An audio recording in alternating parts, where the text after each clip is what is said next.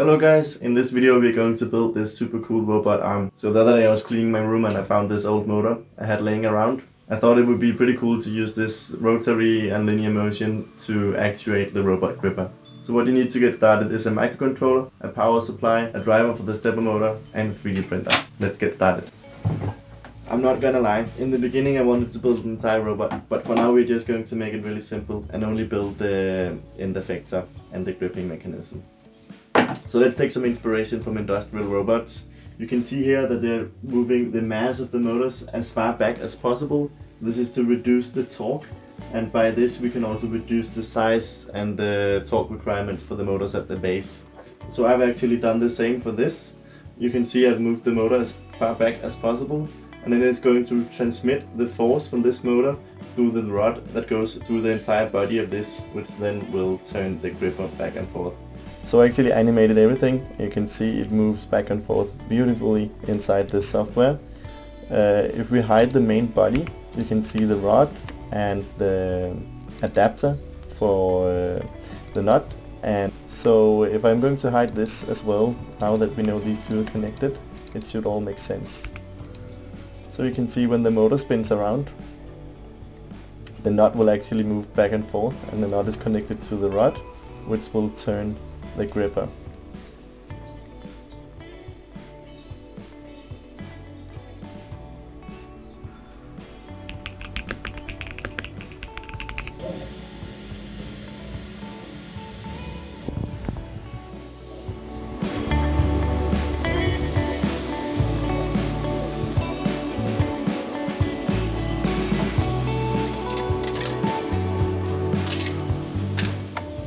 So my 3D printer over extrudes a tiny bit and I forgot to adjust it, but I essentially got these blobs on the surface and I'm just going to sand them out with some sandpaper.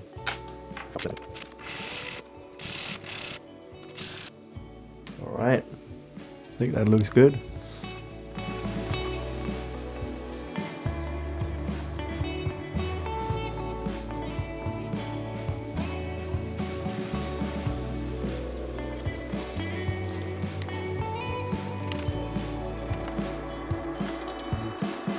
It's always hard to get enough PLA, but this time I finally got it. Alright, so I redesigned this and I added this different clamping system because I thought it was cool to make it square instead of round. But I made a big dum-dum. I designed this so that this one can't go in the slot. It has like this dovetail right here, and it was just supposed to slide in. But I added this later on in CAD software and I totally forgot about this.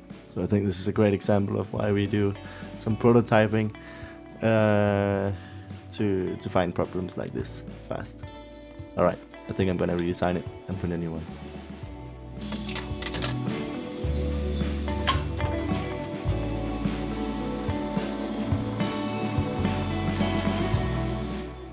So I haven't printed with supports for a long while, and I guess this is a moment of truth. Let's see if they come off. Oh, that was satisfying. Almost no marks left at all. I guess I would say this is the most important area because that's where the screw is going in. This is less important, but actually this is way nicer. It's not too bad.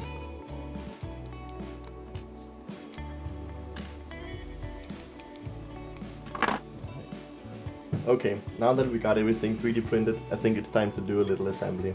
So I got all the hardware that we need right here, and then we'll do the electronics after this. So we got a bunch of these M3x10 screws, and then we got a few countersunk screws that we're also going to use for all of the joints for the gripper. I actually decided to use countersunk screws because they can make it so that the design is a lot slimmer. In the beginning I used machine screws like this with the internal hexagonal pattern. But I switched to these to make it more compact. I already assembled this and fine-tuned all of the joints. You can adjust the slop, or I guess you could call it preload, by tightening these. You can see it has a little bit of slop, but when it's all assembled it runs really smoothly. I'm actually quite surprised by how well this runs, but I think it's also due to the fact that I sanded them. so that we don't got bumps on the top surface of all of the links in this joinery. Okay, so let's start with the end effector. We got these two plates. Actually, this is just for cosmetics, but it will look pretty silly without it. You could get away with just printing this one.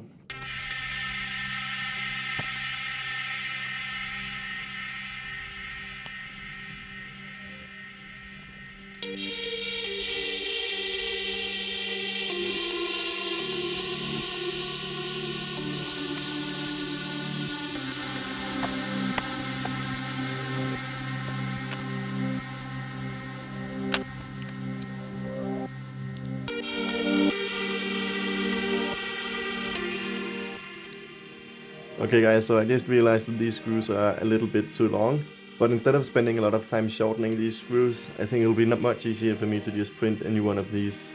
Although this takes about 2 hours to print, so I decided to make this little spacer instead.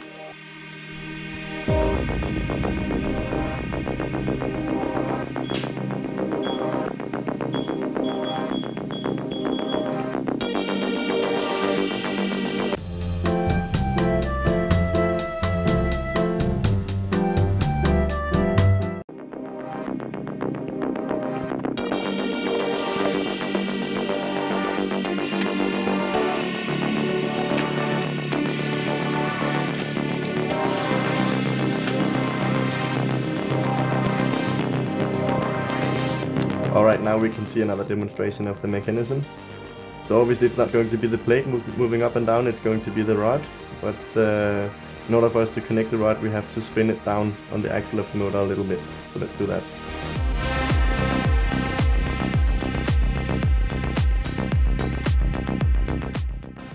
Okay, so in CAD I made these slots to make it easier to mount this, but I think I could have made them a little bit longer because it's not super convenient to do this. But it works.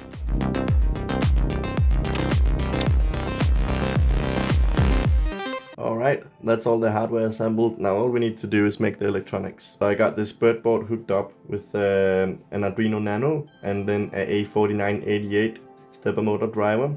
I also hooked up 2 buttons so I can control the direction of the motor. Now all that's missing is a power supply for the driver and some leads to the stepper, which I got right here. I'm gonna plug in the 2 motor poles for the motor.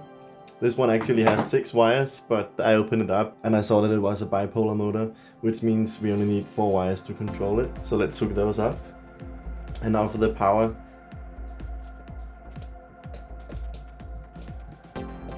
Oh, alright. So it still doesn't work. Let me have a look at what's going on here. Okay. Update. Obviously I need to reconnect the power supply after I have worked on it. Hey! That works. Nice. I think we should put the robot arm to test.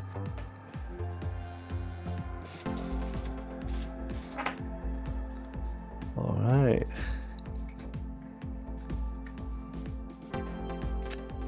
Okay, that works pretty well. Wait.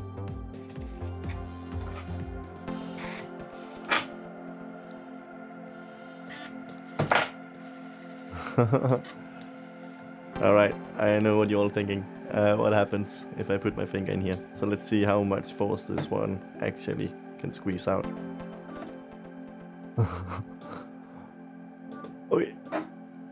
Okay, that's quite a bit. Let me see if I can find something soft. Can it squish a tomato? Let's find out.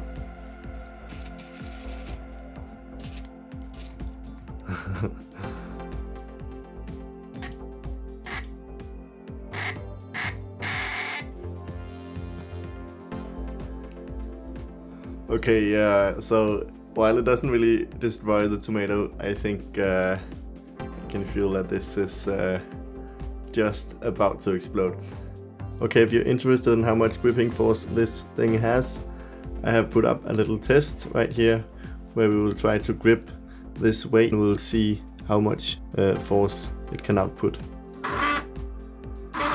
Quite a bit. You can see it grips with 1450 grams. That's quite a lot more than what I would have expected. Also, I think we could potentially get even more out of this system if we turn up the amount of amperage for the motor, because I really don't know what kind of motor this is. I've tried to Google it, I cannot find the amp limit for this. So one other thing I really like about this robot gripper is that the gripping part of the mechanism works really well with picking up small objects. Let me demonstrate by picking up this piece of wire.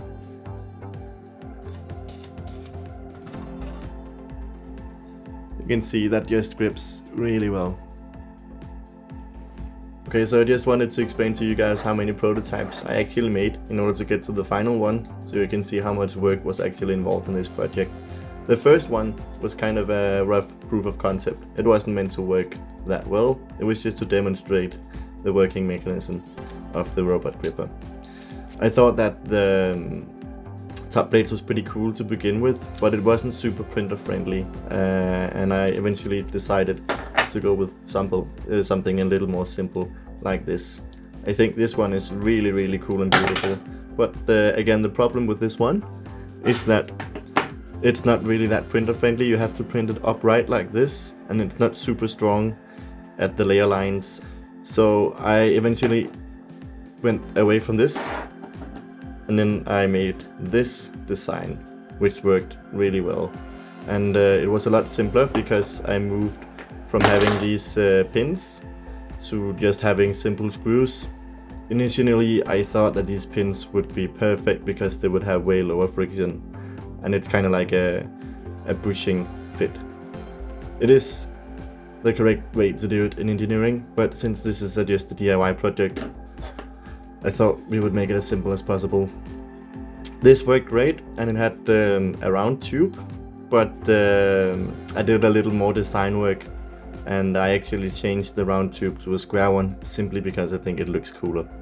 But this one does have some advantages though, like for example, it's easy to rotate by hand if you ever wanted to do something like that.